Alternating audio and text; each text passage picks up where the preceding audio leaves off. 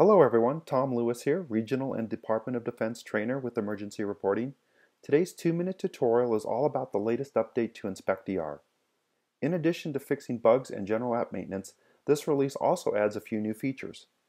First, on the main grid there is a filter icon on the left side of the header row. Tapping this icon will filter the grid by the occupancies that you've checked. These include any occupancies that are assigned to you from the web app.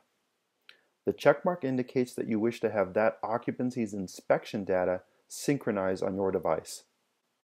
Next up is the eagerly anticipated bulk operations feature.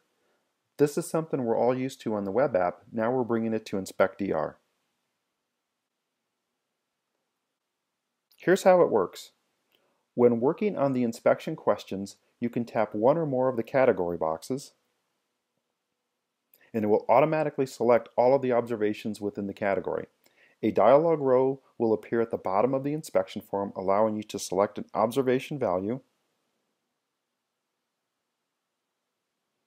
for all the questions in that category.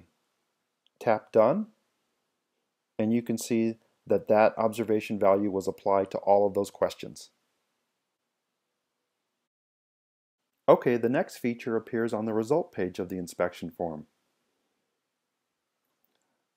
By typing in all or part of a contact name, you'll see a drop-down list from which you can pick from available contacts. Tapping it will autofill the email address.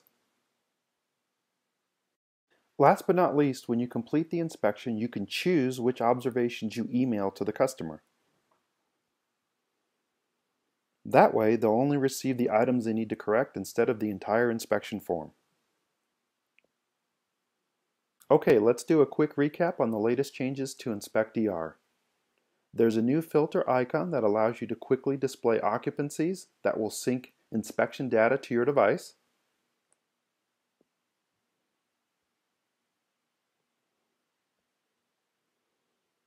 Bulk operations are now part of the inspection form.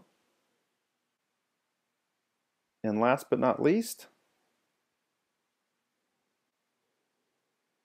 you can select which observations you send to the customer. Okay, that's it for now. Thanks for watching.